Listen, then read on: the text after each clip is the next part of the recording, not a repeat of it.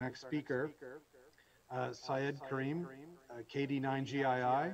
He's the founder of Othernet, a company which offers free broadcast data service. Syed KD9GII received his license at the 2016 Hamvention in Dayton, Ohio. His interest in amateur radio is directly related to providing a universally accessible broadcast data service. Wow, suddenly I'm tongue-tied. Othernet operates a free-to-receive satellite datacast, which can be accessed over 2 geostationary satellites in North America and Europe, SES-2 and Astra 3B. The company designs and manufactures low-cost portable data radios, which can receive a 12 gigahertz signal without the aid of a dish. The wideband 85 megahertz to 6,000 megahertz, 6 gig data radio, known as a Dreamcatcher, can also be used by hams to send and receive text messages over terrestrial links. This presentation will discuss the existing APRS relay system over commercial geostationary satellites, terrestrial chat application through a purely digital device, and the future of broadcast data and file caching from satellites. So please welcome Karim. You're on. All right, great. So I'll go ahead and share my screen and start things off. And just before I do that, for the audience, I encourage anyone to ask questions, and I'm happy to respond throughout the presentation. By no means does this have to be kind of a lecture. And I guess all the questions just come through Scott, and you can ask me, and then I'm happy to respond that way. All right. So let's see. Where do we go? Here we go. Okay. So Othernet. The format of the talk is I'll give a little description about what the company does, how it works from a general perspective, and then we'll go into a little bit more details about the technical requirements of what's required, what is necessary to be able to uplink and downlink. There'll be some short talk about APRS and how we take the APRS feed that is generated from messages get relayed over the internet, and then we broadcast everything. Then it'll be the last slide that talks about really more of a discussion starter about what the region 2 has. Is it region 2 or is it region 3? It's Africa and North in Europe for QO100. And if there's any kind of reason why there shouldn't be a commercial variant using commercial capacity to be able to do something similar in North America. Okay, so moving forward, let's see. Why can't I? There we go. So Othernet, what we provide is file delivery without the internet. We broadcast data over existing commercial KU band capacity. We can operate off of any band. It just happens to be that KU band is the easiest to work with, and also cheapest. The reason for that is because KU band is used for television, and there are lots of satellite TV receivers, which brings down the prices for the types of receivers that we use. It also brings down the prices for the capacity that is leased from geostationary operators. We currently lease capacity from SES. We use SES-2 over North America, which is at, I believe, 87 degrees. So if you're anywhere in the Midwest, you're basically pointing due south. And then Astra 3B in Europe, and I forget exactly what the coordinates are for that one. Generally speaking, what we're doing is providing some kind of a shortwave-like service, in that it's accessible to large, huge swaths of the globe, but with a digital twist. So, being that it's file delivery, kind of the one way to think about what we do is shortwave meets BitTorrent from space. The goal of what we do, I started the company about 5 years ago, and really what I want to do is provide an information service, really like a digital library service that was accessible in even the most remote areas, in places that may have really constrained networks or no network connectivity at all, And so what we can do is, provide the really valuable information that's normally only found on the internet and just broadcast it, make it available to everyone, to cheap receivers. So the way that the system works is we uplink from the ground anywhere within the satellite's footprints.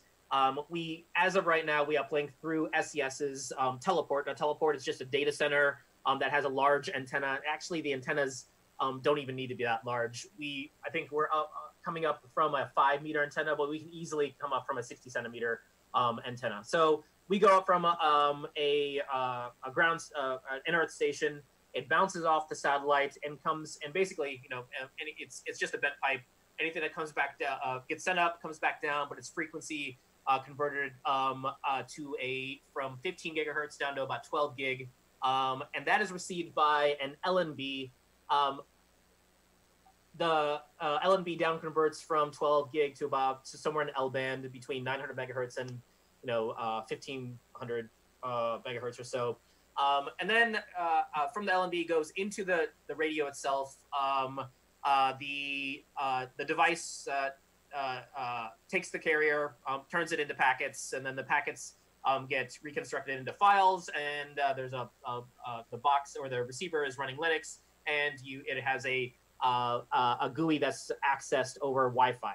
So to simplify all of that, the receiver acts as a Wi-Fi access point. It is constantly downloading content and makes it accessible over Wi-Fi. So any kind of a Wi-Fi device, whether it's a tablet or a phone or an old PC, can access wherever content is stored over the receiver.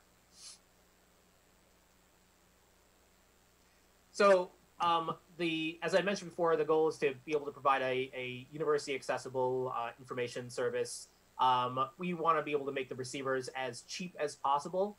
And the way that we found to be able to do that is use components that are mass market for other purposes and try to repurpose them specifically for a satellite use case. And the reason for satellites is it's actually a lot cheaper to run a geostation or lease a slice of geo bandwidth than it is to pay for or lease shortwave.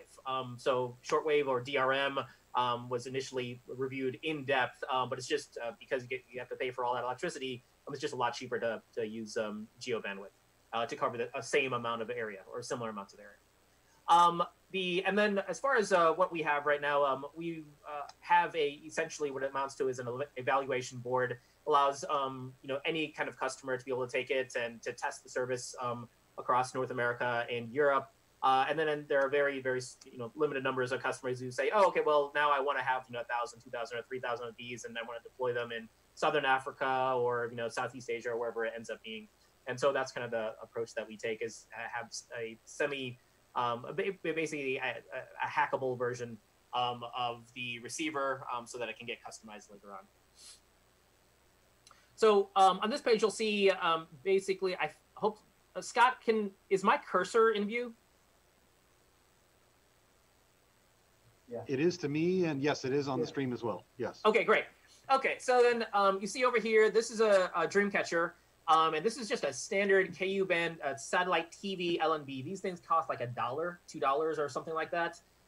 Yeah, of course, when you buy 10,000 at a time, or when you just buy it off the internet, they're like $5 or $10. There are a couple of ones that have better stability, and those are the ones that we recommend and we also resell. But all it's doing, you see, this does not have a dish. Normally, you would have a 60-centimeter antenna that's coming down. If it's a DirecTV dish, maybe it's a little bit smaller, 45 centimeters or so. But this has no dish associated with it, and it's receiving an 800 kilohertz carrier in Chicago. And the reason for this is effectively, this is just a, obviously it's a Tupperware bin or whatever. It's just there to keep the weather out. This was running in Chicago on the top of a shipping container for about a year and a half or so without, stopping. What happens here is that L-band gets fed into here. There's another down conversion that happens over here to be able to get exactly to the 2.4 gigahertz of effectively the modem. And then from there, there's an SoC. Oh, we'll go over here. Here's the SoC that runs Linux. And right over here, oh, this particular one does not have Wi-Fi. Well, there's a Wi-Fi dongle that goes over here, creates the access point. On this side, this is a little bit different. We had a particular customer who wanted an even smaller receiver. And so you can see right here is a single element patch antenna. It's KU band. Goes into the LMD over here. This is our own design. And then, of course, the same thing happens. It gets fed in here. The carrier is demodulated. And files are just stored on this SD card right over here as they come down. So we've operated the KU band service for coming up on 2 years, I think, right now. We have a lot of our customers. End up being hams, and they, of course, love fiddling with the front end. You can see lots of them trying to eke out a little bit more gain. So this right up here, an LNB by itself. This is about 13 dBi of gain, and that is, in some places across the country, it's right at the edge of the SNR requirement to demodulate. And so something like this, or this one, I think this is probably the most performant of the homemade waveguide or horn extenders. I think this one gives about 5 dBi of additional gain, and something like this is about 4, and if I remember right, this is about 3. And then, of course, these are some other antennas. This is a 4x4 antenna with an integrated LNB. This, I think, if I remember right, is about 16 dBi of gain, so it's only about 3 dB better over here. This one is a more recent one, and this is, I think, 18 dBi. So this one is equivalent to something like this over here. And so this just kind of shows some of the things that can be done rather than having a horn antenna. You can also go to a patch array. So we're getting a little bit more technical now. That's essentially what we do is we broadcast data. We have to get up to the satellite, we have a UDP stream, and it comes back down, and that stream is taken apart and turned into files and then accessed over Wi-Fi. Another way to look at it, if you are any way affiliated with the satellite industry, is what we're doing is we're creating because the devices are portable, they're very small antennas, we're creating a modable satellite service, but we're using fixed satellite service capacity. So the mobile satellite service is generally regarded as L-band. So Iridium, Inmarsat, Light Squared, there's a very limited amount of bandwidth. There's like 30 megahertz of bandwidth that's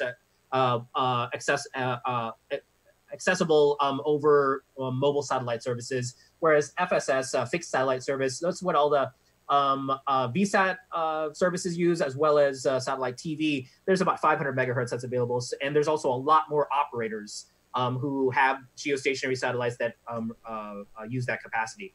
So one of the things that we got clever with is say, hey, you know what, why don't we use some kind of modulation that can deal with all of the co-channel interference with all these other satellites that are also using the same capacity or spectrum over and over again, so that we're not reliant on expensive L-band, and instead we can create a similar type of service but use much cheaper KU band. So effectively, what we're trying to do is get away from this and have something like this, or even smaller, as you've seen with the little single element patch antenna. Of course, there's a trade over here. So over here, you get TV. You get from a transponder, like say 100 megabits per second. And of course, with our carrier, we're getting 10 kilobits per second. Now, granted, over here, they're using an entire transponder. We're only using about 1 megahertz. But still, we're using the trade that we're doing by going down to a small antenna is we're using our spectrum very, very inefficiently. Spectral efficiency is, instead of getting, let's say, 3 bits per hertz, we're getting like a tenth, if I remember right, a tenth of a bit per hertz, maybe even less than that. So a little bit more about the Dreamcatcher itself. So it is it's a spread spectrum data radio. It uses an IC from Semtech. It's the LoRa SX1281. And the LoRa modulation is effectively FM spread spectrum. It does a lot of chirping. It's conceptually similar to what Joe Taylor does with Whisper. The only difference here is that we get to buy a modem for $3, and then of course it's not the exact same frequency we want, so we use a frequency translator in the middle. It's a chip from Corvo that allows us to go from 30 megahertz to 6 gig on a single device. And of course, this is relevant to everyone here because there are a lot of bands in there that you can use for terrestrial comms, and to use a Dreamcatcher to be able to do that, to be able to half duplex radio, so you can send and receive, just not simultaneously. And the benefit is you can have these small antennas, or go maybe a little bit farther out than you would normally, because we can demodulate with that using lower modulation down to minus 20 dB of SNR. So it's not quite as good as Whisper with, I think, minus 32, 36. But still, that's a lot of coding gain, and allows us to pull a signal from below the noise floor. So kind of rehashing what was talked about a little bit earlier, but this is getting more into the details on how the network works. Is on the downlink, we're not using a dish, which provides 36 dBi of gain. Instead, what we're doing is we're using just the LNB by itself, which is about 9 to 12 dBi. The carrier is spread spectrum, and therefore it's using the same bit is getting chirped multiple times, and then through lots of math, it's getting turned into a bit later on down the road. This allows us to be able to receive by one centimeter antenna. Now, one thing to keep in mind here is the reason why all of these satellite TV services, and also over QO100, they're using dishes. Yes, obviously there is a gain requirement, but on the commercial side, especially, is every 2 degrees across the geostationary arc, there is another satellite that is using the exact same frequency. And so the smaller you make your receiver antenna, the more of those satellites you see. And so 60 centimeters, or about 33 dB, is about roughly, these are really, really rough figures, about 2 degrees of beam width. And so the more you reduce the size of your antenna, the more of those satellites you're seeing, and then that's another interferer in your frequency. And so the reason for using a spread spectrum carrier is not just because it's a cheap radio, but it's also because it allows us to get the antenna down as small as possible, and to make this a portable and a cheaper service, a cheaper product. Right now with just the LNB's gain, we're probably seeing on the order of 20 different geostationary satellites, all transmitting at the same frequency, so a bunch of co-channel interference in there. And of course, if you go down to a 1 centimeter patch antenna, you're seeing the entire sky, with not just interferers from all of the geostationary arc, but also terrestrial KU band interference, because there are some commercial bands that are available for, I think it's cross-linking that some of the commercial guys use. As far as uplinking go, and this is going to be related to the last slide about, hey, why doesn't the ham community, while the funds are being used to be able to have something like QO100, use commercial capacity? And this has to do with the uplinking, not just the downlinking. So the uplinking is, if you have so much processing gain, you can get away with having a really low-powered block up converter or power amplifier to be able to talk to or to relay off of the bent pipe. There is something to keep in mind on when it comes to uplinking, is that you have to make sure that you are pointed at the correct satellite, otherwise there will be hell to pay by someone. And so one of the benefits to having, depending on all of the processing gain, is that you're not going to cause a lot of interference if you're mispointed a little bit. We've actually been able to uplink, with not just 1 watt down to, I think the lowest was like 50 milliwatts, and bouncing it off, but using a larger dish. And so that the advantage of that is just being is having a low uplink, having low cost gear for uplinking. And then if there are lots of people who are going to be uplinking, also ensuring to the commercial satellite operator that there's not going to be a lot of interference on their other frequencies, as well as to their peers at different at adjacent slots.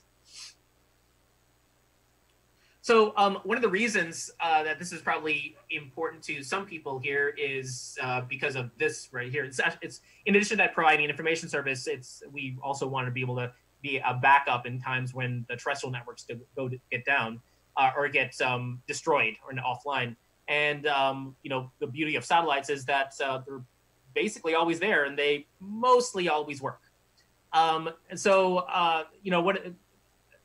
we've mostly focused on providing commercial service, but of course this is very much in line with what a lot of hams do, is to provide a backup during times when the terrestrial networks do go down, or disasters and emergency relief.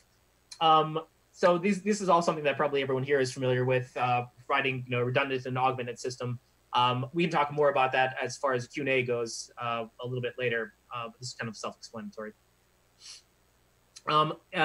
Segueing into what's relevant to what we're doing for amateur radio enthusiasts is that we act as a relay for all of APRS. So if you're making if you're creating a message and you include the either outnet or other, you can see from this sheet that everyone's using outnet. I think there may be a bug that maybe other is not working as well, but in any case, it should be those two tags. And what happens is that once your message is captured by any gateway, then it gets relayed. We grab it from there and we relay it over our both the European and the North American beams. And this is the interface of the receiver, and you can see specifically this is for the messages, or APRS messages, and that's what people are sending. I'm not entirely sure why people are using it, but I mean, hey, that's actually one of the things we're still trying to figure out is the utility and usefulness of providing these kinds of services, and there are quite a few people who are using it for APRS.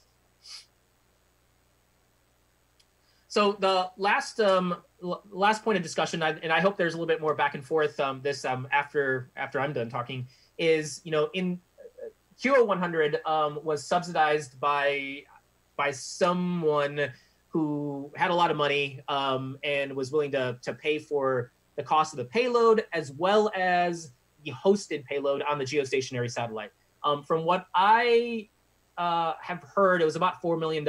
I know that I think it was Mitsubishi Electric that made the payload. They quoted about roughly $2 million for the payload by itself to me. And naturally, that's to put the transponder, to build the transponder, and then you need to make sure that you're paying the person who owns the satellites to be able to host it. I believe that's the going rate. The going commercial rate for that is about $2 million. So you need about $4 million to be able to have something equivalent to Oscar 100.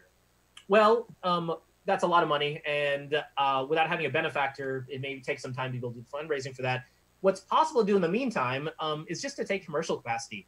A geo capacity, 1 megahertz of geo capacity, which you can do a whole lot with, is it's actually a lot less than $50,000 per year if you wanted it to be.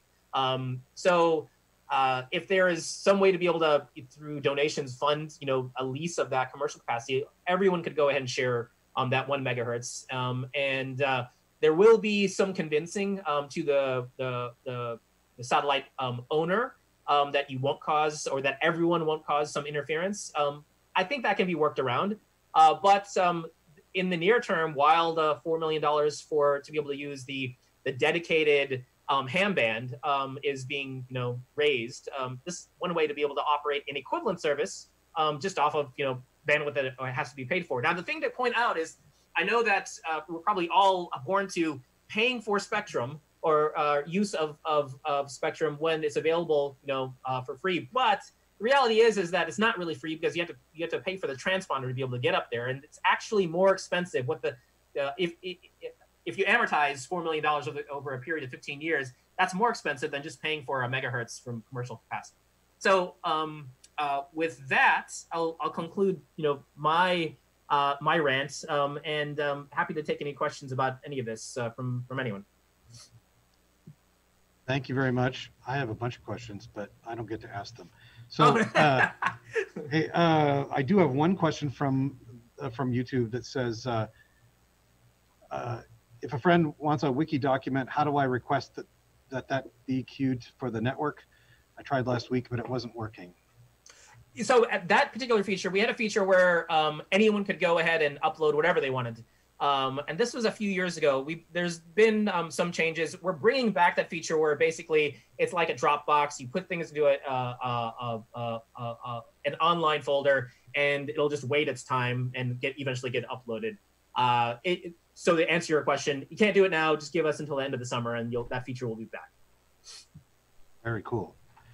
All right, we are almost out of time anyway. So if you're willing to hang out in our breakout room, then I'm sure people can go over there and ask you lots of questions. Sounds good. You have the link for that and everything? You're good to go? Is the link in the email, or is it somewhere else? Yes. It is in the email. Okay. Same email. All right. I do have one more question for you, it looks like. Sure. It says, are there tools available to determine how much antenna gain is required at my lat lawn? For receive? Yeah, probably at least receive, right? No, there's not a great tool. Yeah, I'd like to answer that question in more detail. If I'm running out of time, I mean, the short of it is that if you're in North America, in the lower 48, then the system was kind of designed where it should receive without any issue. If it doesn't work, then, I mean, we don't have any kind of tools that will say you need exactly this amount, because there are actually a lot of variables that are involved in margin and all that kind of stuff. So I'll just answer the question with no, there isn't a tool that I can point you to. Okay. Well, thank you very much, Syed. We're going to move on to the next one here shortly. And hopefully everyone that is interested has more questions. I can't imagine there have to be more questions. We'll go ahead and catch up with you in the chat room. Sounds good. Thank you. Thank you.